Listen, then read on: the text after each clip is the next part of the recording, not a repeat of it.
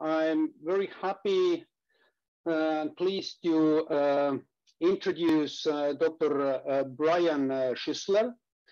Bryan is a recent graduate from Dr. Jansok Kim's Systems Neuroscience Laboratory at the University of Washington, Seattle. And Bryan's training during last 6 years focused on the design and execution of ethologically relevant experiments and paradigms, exploring acute and longitudinal fear, anxiety, and decision-making process in rats and mice. And he will present the outcomes of his work, and we're looking forward to hear what is risky closed economy. So thank you, Bryan, for coming, and the floor is yours now. Great, thank you so much for having me. Yeah, it's a real pleasure to be here. I have my coffee, even though it's tea time. Hope you all have something to drink.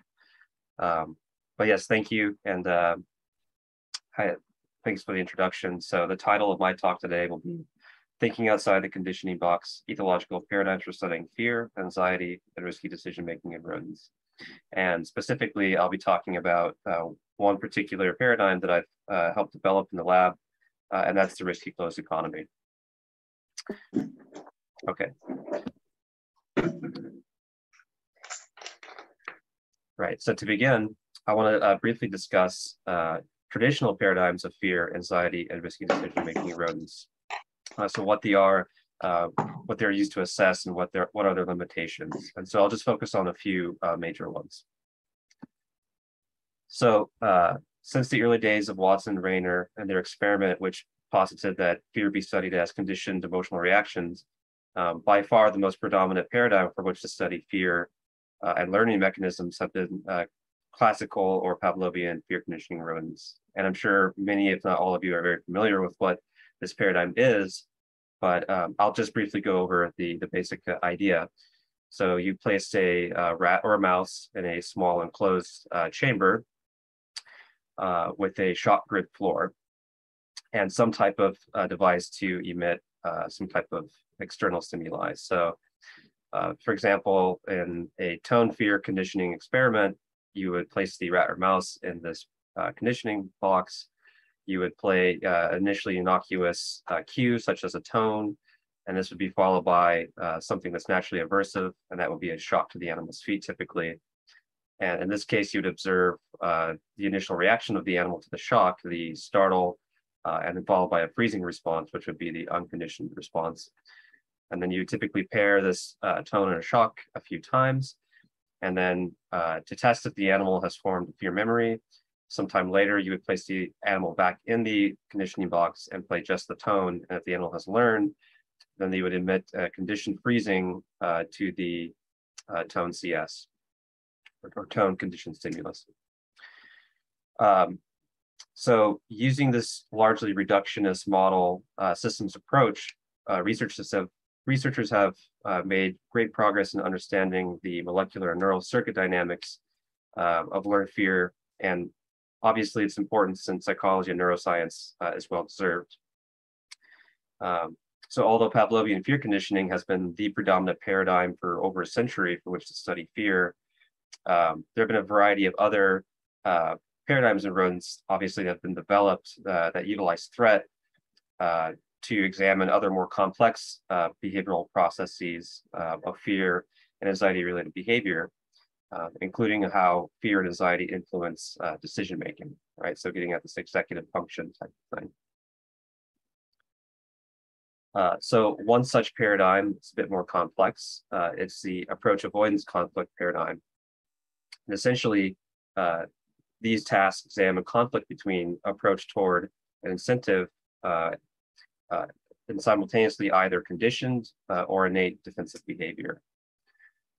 So in a sense, this task is more naturalistic to the animal. So it allows for decision-making under risk, as opposed to the Pavlovian conditioning, where the animal is kind of arbitrarily placed in a chamber, doesn't have any task or goal to the paradigm. So one example of a conditioned defensive behavior, approach avoidance conflict task is the Geller-Seifter task shown here in the bottom left corner.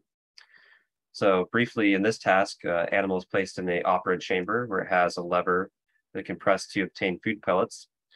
And sometime during the experiment, a cue comes on, and if the animal presses the lever in the presence of this cue, it receives a shock to its foot. And so over time, the animal learns that every time the tone is on, if they press, they're going to be shocked. So the conflict becomes between pressing the lever for food because they're hungry, while also this avoidance of experiencing this aversive event, the foot shock. But again, the condition component is the animal has to, just like in Pavlovian fear conditioning, learn the association between the tone and the shock, and actually as well their action, the pressing of the lever and the shock. Another very common approach avoidance conflict is the elevated plus maze. And again, many of you are probably familiar with this, and it's largely used to assess anxiety in animals and rodents. But here, the conflict, you can think of it as the animal has a natural drive to explore its environment, but it's also has a natural tendency to want to avoid open spaces. And so here, the task simply, you place an animal on this elevated maze, this T maze, and not T maze, the plus maze, and two of the arms are enclosed with walls and two of the arms are open. And you simply examine the ratio the animal spends in these opened arms versus the enclosed arms. So if an animal is more anxious, it'll spend more time in this enclosed arm. So again, the conflict here is between wanting to explore its environment, but avoid this open, potentially dangerous open arms. So with these two paradigms in mind, while they definitely have their uses, especially kind of in acute situations, they all share similar limitations. So for one, animals are typically in small enclosed chambers that severely restrict their behavioral repertoire. They do not readily assess innate fear toward non-pain inducing discrete stimuli, such as predator cues. And they take a hyper-focused approach, measuring only a handful of behavioral variables, such as time spent freezing or time spent open arm versus enclosed arm, for example. And typically they're short in duration, and this provides kind of what you can think of are snapshots of a given phenomenon, whether that be their behavior or if you're looking at neural activity, snapshots of neural activity. So in very brief moments. So I'd like you to contrast these traditional behavioral paradigms with some scenarios that might actually happen in nature. So in both these scenarios, let's say we have a foraging mouse who has a burrow and they have a food patch nearby. So let's say in one scenario, which I'll call the pre-encounter scenario, there is a threat potential. So for example, perhaps the animal hasn't encountered a predator yet in its environment, but it might be out there. Or let's say they've encountered the predator previously, but it's not currently present. So they have a lot of options. They can choose to inhibit their foraging altogether if it's a high risk or high anxiety type scenario. Or they can choose to reorganize their foraging behavior or over a long period of time, which, as I'll get to, is something that the risky close economy is specialized for. So they might actually decrease the amount of eating bouts they per day, so the amount of meals they consume, the amount of times they go out to seek food. And when they do seek food, when they actually are foraging, they might increase the amount of food they consume per eating bout or meal while they're out there, and decrease the amount of actual meals they have. So this, in a sense, reduces their vulnerability. So they might actually choose to procure their food and consume it at the food patch if it's a low risk scenario, or if it's a high risk scenario, they might actually choose to procure the food and return to the nest to consume it in the safety of their burrow. They might actually switch when they choose to forage, for example. So let's say they prefer to forage in the daytime, but they typically encounter their predator during the daytime. So they might actually switch their foraging to a time that they wouldn't normally forage, for example, at night. Now, in another scenario, let's say they actually encounter a threat. So in this case, maybe a weasel, right? So in this case, it's a high threat scenario, more akin to a fear-like response. They might actually choose to flee if escape is possible. Let's say they're close to their burrow, for example. If they cannot flee safely, they might choose to freeze, so inhibit their movement. Or they might actually continue foraging if the predator is, let's say, visible, but at a distance that's not yet completely imminent. Or if the predator is very close, contact is imminent, they might actually fight the predator, so might actually choose to bite.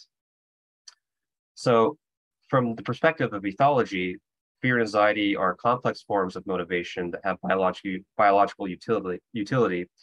They serve to keep the organism alive in nature. So what is ethology? Ethology is a scientific study of an organism's behavior in its natural environment. And so then an ethological paradigm seeks to engender naturalistic scenarios and tasks within a laboratory setting. And these ethological paradigms carry certain advantages. So for one, they are typically goal-oriented, where you can examine the purpose of behavior. So for example, the animal has a task, that being forage for food. And this type of task is kind of a naturalistic thing for the animal. You can examine typically short and long-term impacts of fear and anxiety on decision-making. And because the tasks are typically goal-oriented and allow for more behavior, more complex, then you get a typically expansion of behavioral repertoire, what the animal can actually do. They have more options. And depending on the paradigm, you could examine the influence of a variety of innately aversive stimuli on fear and anxiety. So it was our position in the lab that by studying the brain's fear and anxiety system under situations that likely evolved to handle, a more accurate understanding of that system may be obtained. And this is just showing another paradigm that we've used in the lab, and perhaps if we have time after I discuss the risky closed economy, I'll briefly show you a video. It's not necessarily a home cage based paradigm, but I think it's interesting and related to the closed economy. Okay, so now that I've discussed some traditional paradigms, I'd like to shift focus now to the main thing, which is the risky closed economy, this holistic longitudinal approach to studying fear, anxiety, and rodents.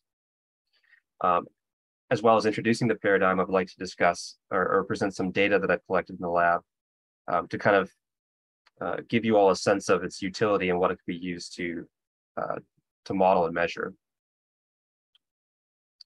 So first, again, I want to introduce another naturalistic scenario in nature. So fearful events not only produce immediate changes in behavior, but can reshape day-to-day behavior as well. So let's take our furry rodent friend again. He or she has a burrow. And again, there's a nearby food patch. Actually, there's several. So its preferred food patch was initially this pumpkin patch over here across this lake. But let's say one day during foraging, it encounters a particularly threat-inducing predator that has some kind of fearful event.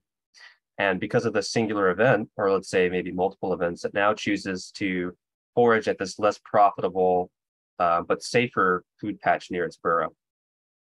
So this single event shapes this animal's long-term foraging behavior. An example of humans might be, let's say I like to take the freeway to work in the red here, but I encountered, or I was in a car accident that was very frightful. And now, because of that one incident, I now take a longer, more circuitous path to work that's maybe not as preferred, but safer. So the question becomes, so how do we model such a scenario as which the rat or mouse above faces. So as a starting point, we look toward the field of behavioral economics, and specifically this concept of a closed economy. So what is a closed economy? A closed economy is a scenario in which the animal's consumption of food or demand results solely from its interaction with the schedules of reinforcement or supply. So in other words, the animal is in total control of its food and water intake, food intake via lever pressing without experimental food supplementation. So in contrast would be an open economy, right? So this is a scenario in which food is supplemented. And so let's focus now on the open economy, which is the kind of more typical case for a lot of behavioral research. And let's focus specifically, let's say, on an operant task. So what does this look like in an open economy? So it's what you typically think of. So let's say an animal has to press a lever to obtain food. You place them in an operant chamber, and for some brief period, the animal has the ability to lever press to obtain food. And animals in this case are typically food restricted because you have to motivate them to want to press. And then sometime later, for the majority of the day, they're back in their home cage, let's say in a vivarium, where the experimenter then supplements and gives them the rest of their food for the day. In a closed economy scenario, again, the animal is in total control of how much food and indeed water it consumes. So let's say it's the animal's again in an operant task. In this case, the animal spends most of its time in the operant chamber itself. So these are extended tests that can last for hours of days. And only later, for maybe brief amounts of time per day, maybe an hour, maybe less, they're placed in a temporary housing condition. Let's say if the experimenter has to perform maintenance on the operant chamber itself. And in this case, when they're in a temporary housing, food is not available. And the animals are not food restricted in this scenario.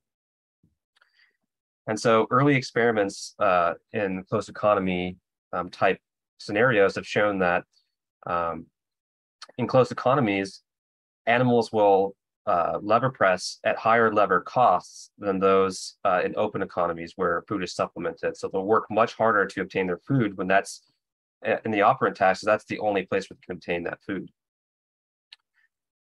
And so one thing that we typically see in closed economies is this foraging dynamic where as you increase the procurement cost for the food, for example, let's say a higher ratio of obtaining food, so they have to press more times to obtain a pellet, you typically see with increased food procurement costs, this increase in what's called the meal size. So when the animal does engage with the lever and they start to obtain pellets, during the eating bout, they obtain a lot of food, and they simultaneously decrease the amount of meal frequency or the amount of eating bouts they have to offset the amount of physical effort that they have. So when they do obtain food, they're eating a lot at one time. And so typically, this kind of dynamic is induced by a specific lever contingency called the fixed ratio to continuous reinforcement schedule or chain schedule.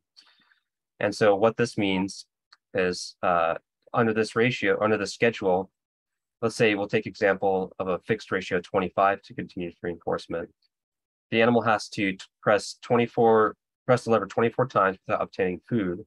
And on the 25th press, they're rewarded with one pellet.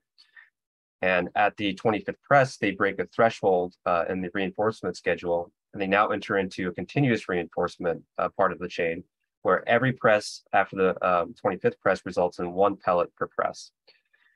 And so this break in the FR25 component initiates what's called the meal. And then every pellet obtained during the continuous reinforcement phase, that constitutes the meal size. And so this is how we can break up the animal's daily eating patterns into discrete meals. So what does food procurement cost in the wild? So in nature, food procurement costs will correspond to, for example, the time or effort to physically obtain food. And there's an additional cost as well, which I'll call the consumption cost. And this relates to the time and effort to actually physically manipulate the food once it's obtained and consume the food. So the consumatory phase.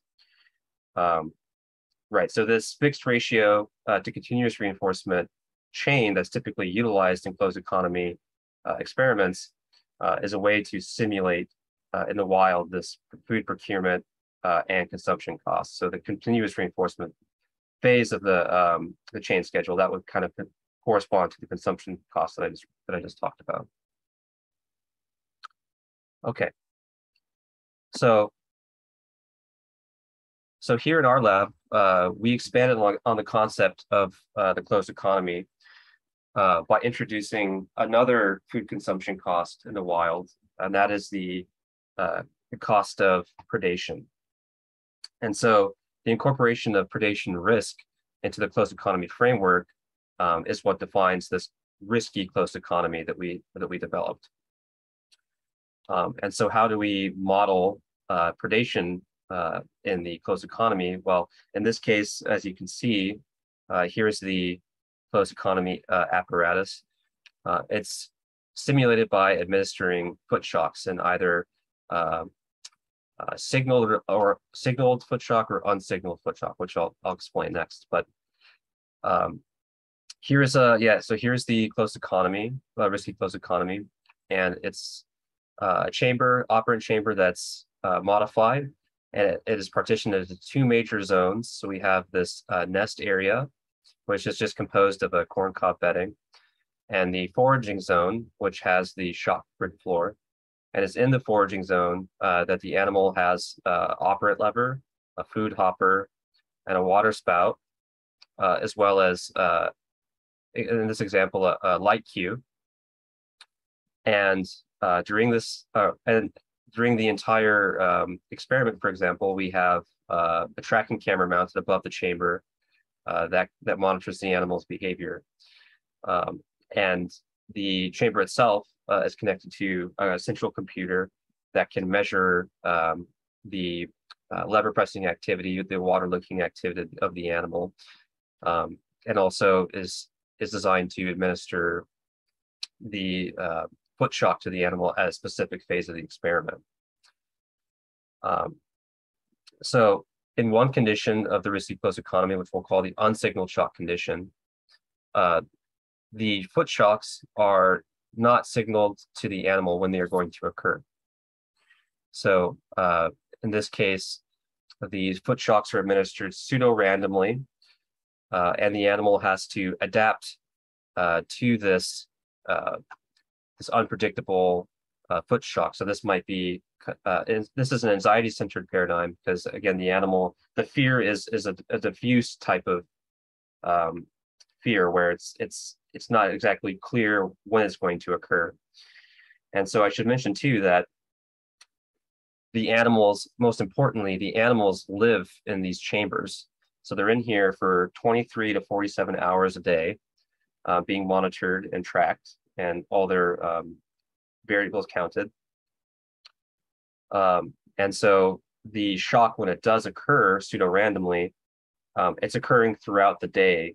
So it's about 2 shocks per hour on average, and a maximum of 48 shocks per day. And again, in this scenario, it's unsignaled. And so in this case, when it's unsignaled, the animal can't predict when the shock is going to occur. In rats, at least, we typically see a very characteristic behavior where the animals during when the unsignaled shock is occurring, greatly decrease the amount of time they're spending in this foraging zone.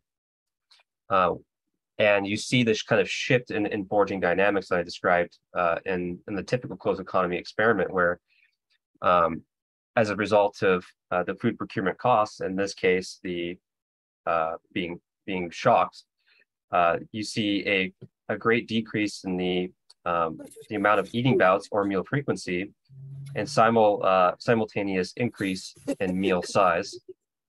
I think somebody's not muted.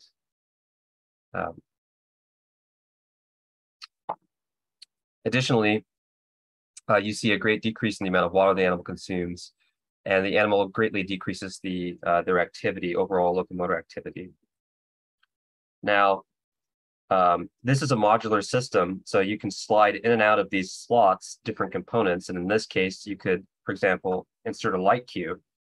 And so you could now signal the imminence of a shock if you are looking to do so. And in this case, this would be a more fear-centered type of paradigm or task, where when the animal learns the association between the shock and the cue, when the cue comes on, it's more of an immediate threat. The animal knows the threat is imminent, right? So in this case, what we see is that the animals show this characteristic decrease in time spent in the foraging zone and increase in meal size, decrease in meal frequency, and decrease in water licks and distance traveled, but it's to a much less degree than what you'd see in the unsignaled shock condition. So that being said, in the unsignaled shock condition, you see a greater frequency of escape responses. So when the shock comes on, when they are in the foraging zone, the animals experience a shock, and then they immediately, presumably, run over to the nest area to escape it.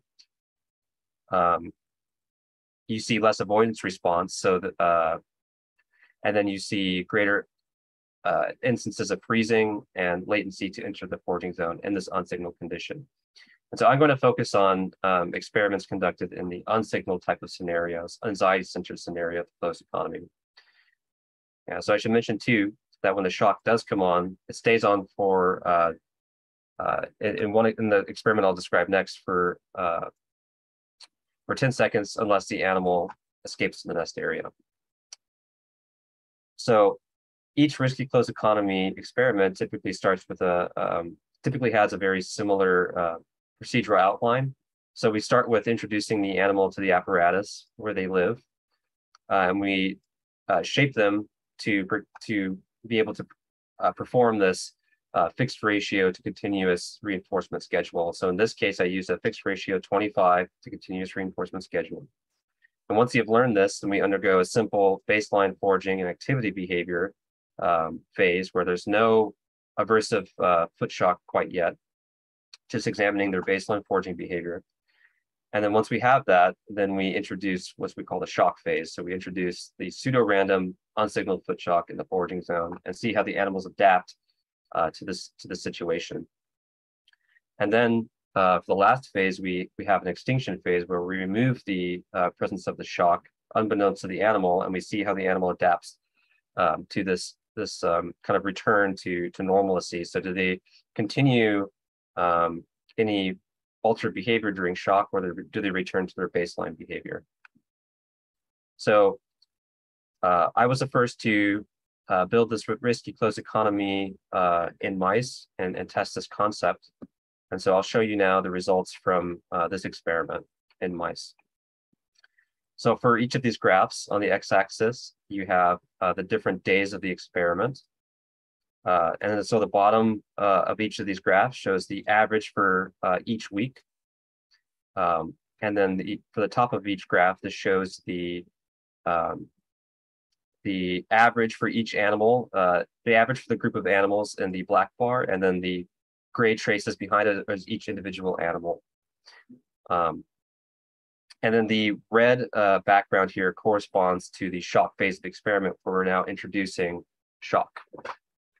So regarding the amount of time spent in the foraging zone, you can see that during the shock phase, these male C57 mice, adult males, greatly decrease the amount of time that they spend in the foraging zone.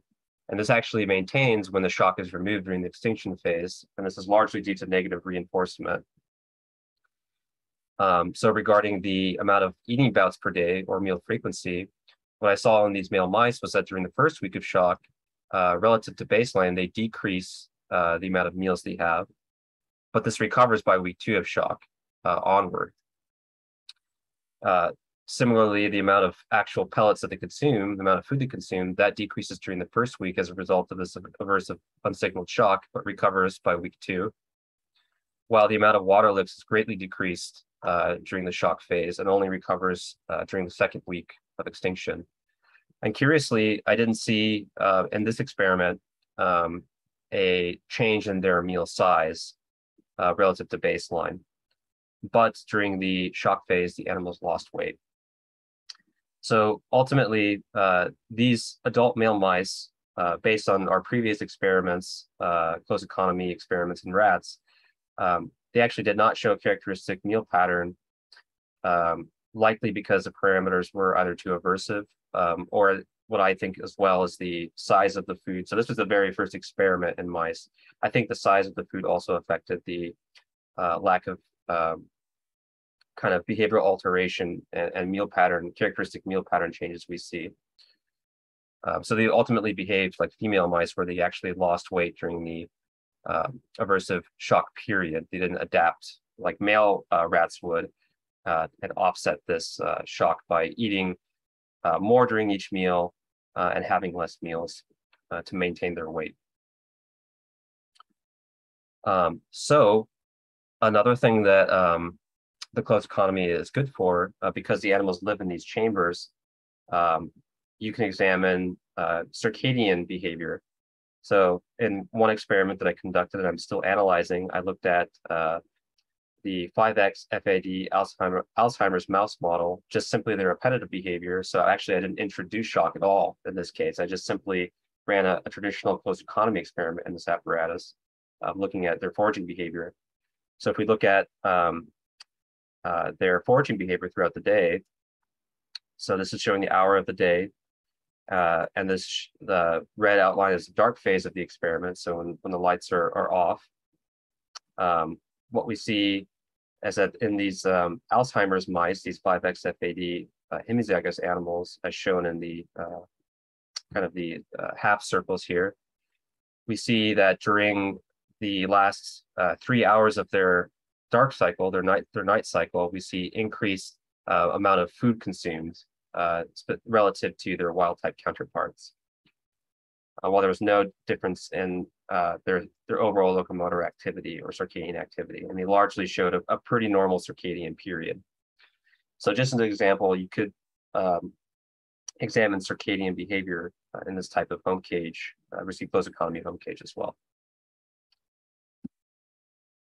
And again, this is just showing more circadian behavior possibilities. So you can also examine free running, for example, using the closed economy, risky closed economy. So in conclusion, the risky closed economy is a longitudinal type task. So they're in there for, again, 23 hours to 47 hours per day, continuous data collection. I should mention that we only remove the animal for 1 hour a day, or 1 hour every 2 days, to perform maintenance on the chambers themselves. And during the time they're in their temporary housing, they do not have access to any food or water. So again, all their food and water comes from the closed economy. You can measure a multitude of behavioral variables. So this holistic approach to behavioral testing, and it's naturalistic. So it's a risky foraging scenario that requires effort and decision-making, where the need to acquire food and water while avoiding unpredictable threat is actually integrated into the animal's lives. So it's this ethologically relevant, goal-oriented or purposive task that facilitates interpretation of behavior. And importantly, there's also minimal experimental interaction. And so what I've shown so far is that mice are viable subjects in the risky closed economy, although as I mentioned, parameters likely need to be refined.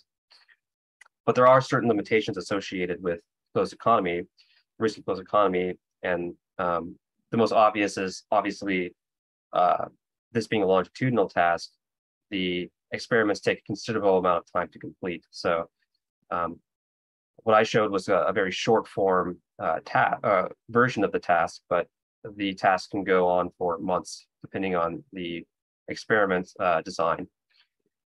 Also in this type of paradigm, there's overhead cover. So this overhead cover can obstruct tethered tools. So this would make it necessary to obtain some type of wireless technology if you're looking to do any neural manipulation or, for example, electrophysiology.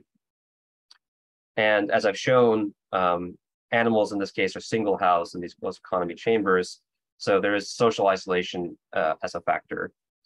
I should mention too that with the overhead cover, one alternative is to have no cover and maybe some type of camera mounted above, maybe on the ceiling, for example, and have just very high walls of the chamber itself, so you can implement tethered tools.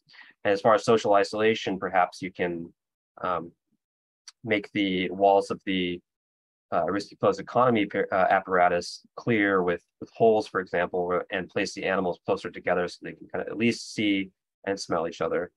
But obviously, these are some limitations to take into consideration if you're looking to do some type of risky closed economy experiment. And overall, the apparatus themselves, I'm going to go back to it really quick, are fairly easy to construct. So this is custom built, obviously, and I designed everything in a free CAD software, and I used just commercially available plastic. And I built all of these chambers on my campus, where there was a campus workshop that was available to students, which I think is becoming more and more popular and available on campuses. And they're fairly cheap to build relative to buying a commercially available apparatus. For example, something like from one of the major apparatus corporations. The most expensive part was the stuff that I did have to buy from such corporations, like for example, the feeder and levers, for example. Overall, very cost effective. So I next want to describe one additional experiment to highlight something about the risky closed economy that I haven't talked about yet. And for this experiment, I examined from a holistic perspective the effects of the lateral habenula lesions in rats. So while this was a mouse risky closed economy experiment, I'm now going to switch to a rat version. And so just some introduction. So what is a habenula? It's a structure located deep in the middle of the brain. Evolutionarily speaking, it's a very old structure. It's present in humans, rodents, and even a deep fish. Okay, oops, sorry, there we go. And this is just some histology showing the location of the habenula in the rodent, and the rat in this case, coronal section. And it's partitioned into two subnuclei, the medial habenula and the lateral habenula. And I chose to focus on the lateral portion of the habenula for this experiment. And so why study the lateral habenula? Well, it's been highly implicated in avoidance learning. So if you stimulate the lateral habenula in a partition chamber, on the side of the chamber where the stimulation occurs, the animals will greatly avoid that stimulation. And in an approach avoidance conflict, so for example, in a Geller-Seipter style task, if you inhibit the habenula, the animals will, in an operant chamber task, if they will continue lever pressing in the presence of a tone that signals the onset of a shock relative to animals that do not have inactivated lateral habenula. It's also been implicated in purely appetitive or reward-seeking behavior as well. So for example, if you inhibit the lateral habenula using chemogenetics, they will engage in more active infusions of cocaine relative to controls that receive vehicle. But curiously, for natural reinforcers such as food pellets, inhibiting the lateral habenula actually doesn't increase just consumption of food in general. And also, clinically, this is a very, seems to be a very important region to study for pathology such as depression, addiction, and schizophrenia, which has been implicated in that. So I thought the risky closed economy would be a great paradigm for which to study the effects of lateral habenula, lesions. So overall, little is known about the lateral habenula's role in appetitive behavior, especially as it relates to long-term foraging for natural reinforcers, or just natural foraging in general. So I sought to clarify the involvement of the lateral habenula, or LHB, in this naturalistic appetitive behavior under risk-free and risky conditions using the risky closed economy. specifically examined the effects of electrolytic lesions on avoidance and approach avoidance conflict decision-making during the shock phase of the risk-exposed economy. And I hypothesized that there'd be no influence on risk-free baseline foraging behavior based on previous literature, while they would also exhibit a reduced avoidance and not engage in this defensive meal pattern reorganization following unsignaled chronic foot shocks.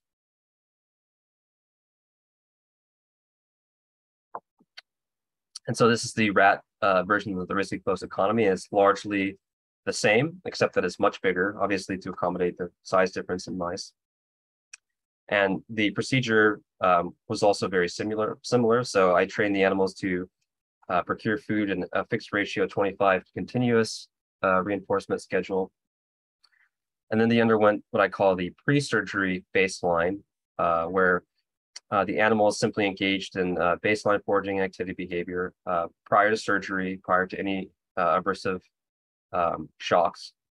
Then they underwent surgery where I either gave electrolytic lesions to the lateral banula or sham lesions to half of the other half of the animals. I placed them right back in the closed economy to recover. And then they recovered and followed by a post-surgery baseline where I examined, again, their baseline foraging and activity behavior, but I examined now whether any change in these baseline foraging behavior as a result of the surgery. And once we had that information, then I introduced the pseudo-random unsignaled foot shocks in the foraging zone to see how they adapt. And then finally, I removed the shocks and examined extinction-like behavior.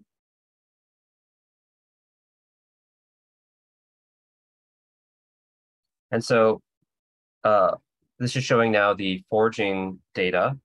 So on the x-axis, again, we have the different phases of the experiment, the average, so pre-surgery average, post-surgery, and then the shock weeks 1, 2, extinction week 1, extinction week 2. The yellow box outline indicates the shock period. And then again, on each y-axis, this is a different meal variable.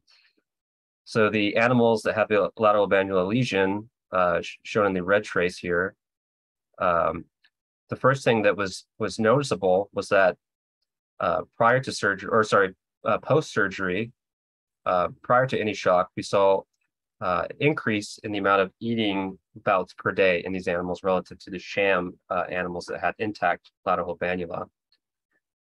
Simultaneously, I saw a decrease in the meal size or the amount of pellets obtained per meal in these lesioned animals. And these animals also slightly ate more food overall relative to the intact animals. So right away, before any aversive introduction of shock, these animals that have the LHB lesion showed this altered day-to-day foraging behavior. And because of this baseline difference then, in order to better interpret the effects of shock on these animals given their baseline changes, I normalized or expressed the data in terms of each variable in terms of percent of their post-surgery values. And so what we see is that during shock, the lateral banula lesion animals, just like the sham animals, decrease their meal frequency and increase their meal size. But above and beyond the control animals, we still see that they're eating, engaging in higher meal frequency and having this lower meal size, and they still are obtaining more pellets. But again, if we normalize the data, expressed as percent of their post-surgery data, they're largely behaving the same, they're reacting the same to shock. So in terms of their anxiety and avoidance behavior, it's largely the same. It's just you have this altered meal pattern now that is just permanently altered throughout the duration of the experiment. And this is now showing their movement-related variables. So the amount of time they spend in the foraging zone relative to their intact counterparts during the shock is largely the same. So they're avoiding just the same. And they're receiving the same amount of foot shocks.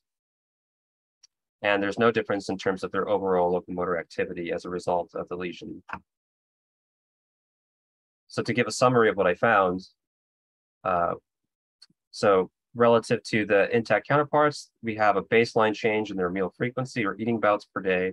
simultaneous decrease in their meal size and increase in the amount of pellets consumed overall, without showing any change in locomotor activity. And in terms of avoidance and anxiety, time spent in the foraging zone was largely the same during the shock period. They received the same amount of shocks in the foraging zone, and the overall effect of shock was on their behavior was largely the same. And so, using this risky closed economy, where their behavior is nearly uninterrupted, and they're under these extended closed economy conditions, I was able to kind of clarify the lateral albenya's involvement in appetitive behavior, which was not apparent in kind of other experiments that have this more acute style task. And so, using this risky closed economy with this holistic approach, I was able to screen numerous pre and post-lesion behavior prior to introducing a new task condition, which overall helped clarify the overall finding. So, for example, without that post-surgery baseline period, it would have appeared that animals were not reorganized. It would look like they were less anxious because they're not reorganizing their food behavior. However, because of the post-surgery assessment, I saw that indeed their baseline eating patterns were altered without the presence of threat, and that they indeed showed characteristic meal pattern reorganization resulting from shock.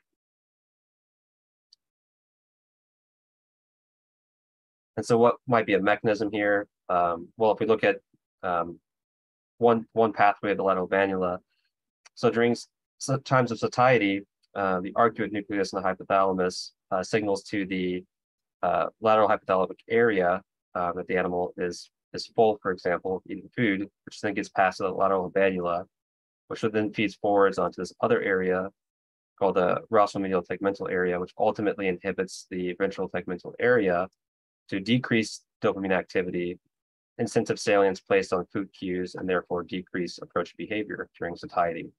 If you take that region out, the lateral albenula, then that message isn't passed to the ventral tegmental area, resulting in aberrant dopamine activity and presumably increased incentive salience placed on food cues during times of satiety, and therefore increased approach behavior towards those food cues, such as the lever itself, and then the engage and lever pressing during times of satiety. So as a take-home message, the fear and anxiety are complex motivational states that influence many behaviors, including decision-making. And by modeling scenarios in the wild through use of ethological paradigms, their complexity can better be captured in comparison to traditional reductionist paradigms. But again, I want to emphasize that the traditional paradigms are not, it's not that they're not useful at all. They're very useful for certain acute type behaviors, but in addition to those traditional paradigms, something like the closed economy should be implemented to kind of capture this long-term changes in behavior. So moreover, by studying the brain's fear system and anxiety system for situations that it likely evolved to handle, perhaps a more accurate understanding of that system may be obtained. So I just want to thank my previous lab members and undergraduate students, and my committee members for my dissertation work. But that's all I have for you today. And thank you so much for listening.